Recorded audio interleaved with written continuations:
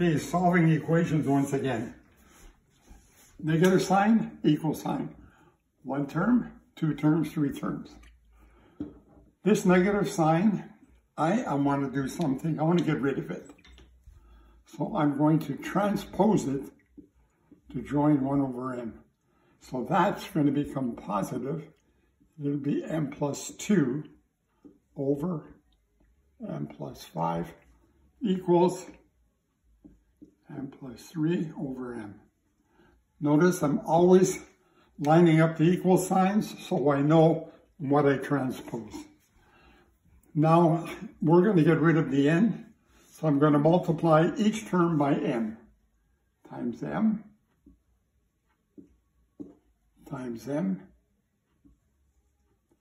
times m.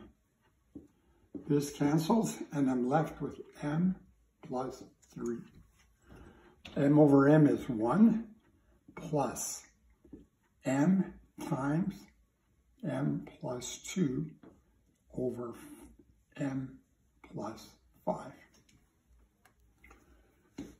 Get rid of this negative, multiply this, we'll put it together, okay? We'll multiply m plus 5 with this, so I'll have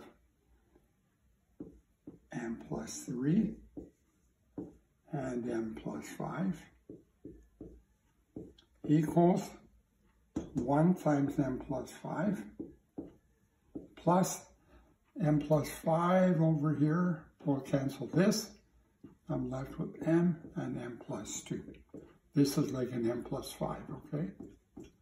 That goes into that. This is a 2, so we don't get confused. Okay, let's change the color a little bit. We're going to expand, okay? Expand. M times m is m squared. 5m and 3m is 8m. And 3 times 5 is 15. And this is m plus 5. M times m is m squared. And m times 2 is 2m. Okay? My equal sign is still in the middle. Both sides have an m squared. They cancel. Now I have 8m plus 15. And I have a 2m and an m that collects to make 3m. And then I have a 5.